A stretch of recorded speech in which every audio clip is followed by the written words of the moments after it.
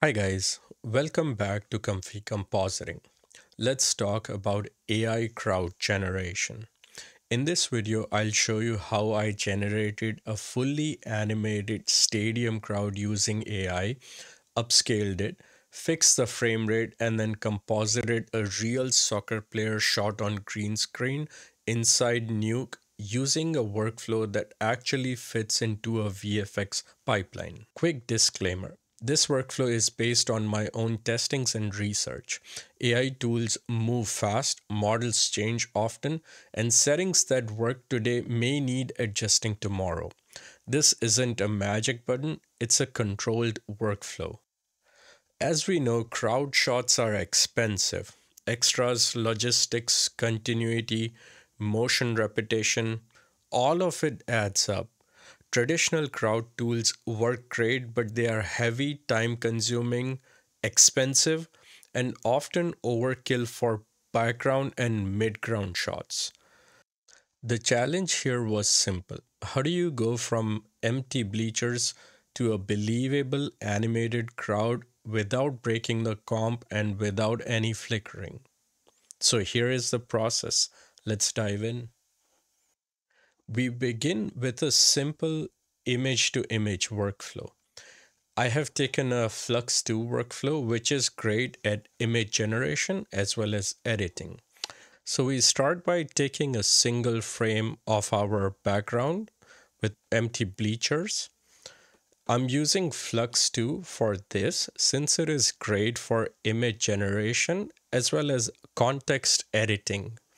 So I'm using the Flux Dev FP8 model with Mistral 3 clip as well as Flux 2 VAE. Over here, I add a detailed prompt of what I would like to add to the image. So I added a prompt that I want a variation of the crowd. The crowd is cheering, holding flags, wearing sports jerseys of red and white color. And then I also had to change the K-sampler settings since my output was very saturated. So I found for this case DPMPP2M SDE works great. I had to go through almost all of them to find a good working one. Once you have it, you'll have something like this where a lot of the details are missing, as you can see. The faces are slightly blurry and distorted. Now, every time I generate an image or do any image to image work, I always upscale and resample it again. And here is why. Let's say we have a CG crowd. We can see with a little bit of upscaling and denoise, the results are fantastic. We get a lot more detail and realism. And this is very important for high quality output. Let me show you how you can do this.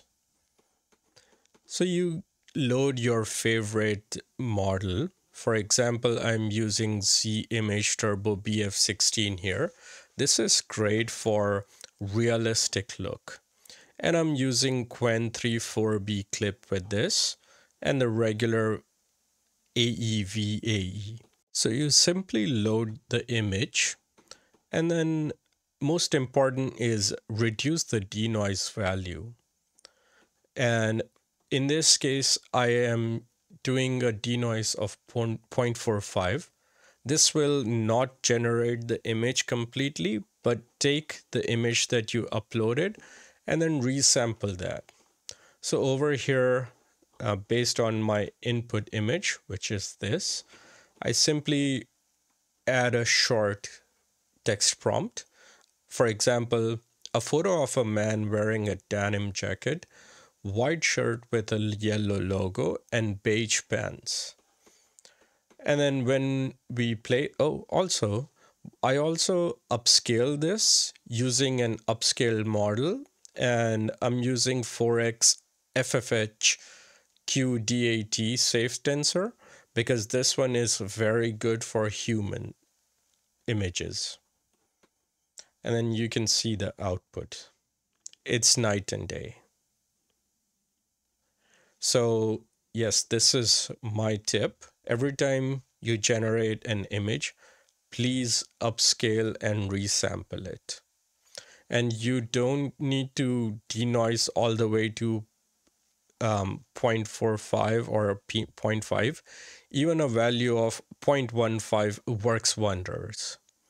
So once you're happy with this, we go into our WAN 2.2 image to video workflow. This is the default workflow setup. I'm using the same WAN 2.2 14B high noise and low noise, as well as the Litex V2 4-step speed up LoRa. And then I give a detailed prompt of what I would like to see in the video. I mention the camera movement, I mention the crowd movement, the flag, etc. Once we have this, we queue and we get a very good looking result. You can also queue multiple outputs, let it cook over the night, and check it out in the morning. You'll have a bunch of different outputs to pick from.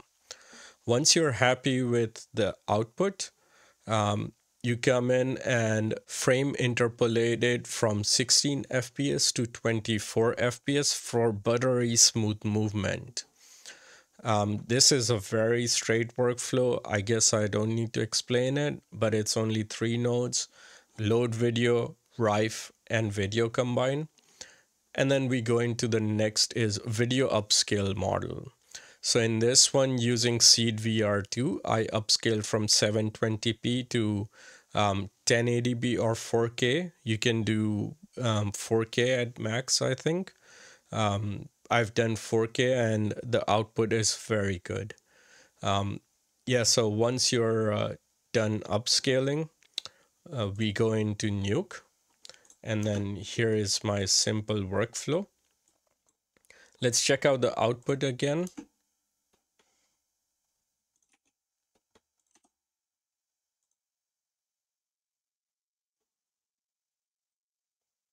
As you can see, it looks pretty good.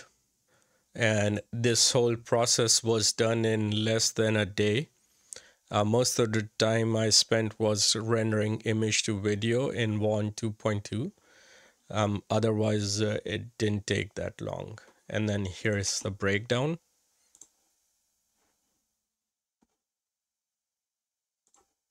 So here is the empty stadium, and then the crowd, and then the soccer player, and then the final comp. And I'll show a quick workflow for Nuke. So here is the guy. I do a quick denoise, and then I make a clean plate using IBK color, and then I do a key, and then we get a very good alpha. But even then, I'm using a primat just to fill any holes if there are. And then I also do a little bit of despill. And then I pre-mult and minor edge extend. I would not do such heavy edge extend when I'm at work, but for this workflow, I think this is okay. And then stencil out the extra stuff, and then do an animated denoise.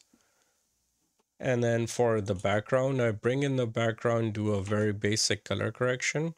And then again, the opposite denoise that I did on the guy, as I want to show the follow focus from the crowd to the foreground character. And then a little bit of vignetting. And then I merge them, regrain them, and then output. So yeah, this is the workflow. And please try this out. And I hope you learned something from this YouTube video. And please give a like and let me know in the comments what do you think of it. Thank you.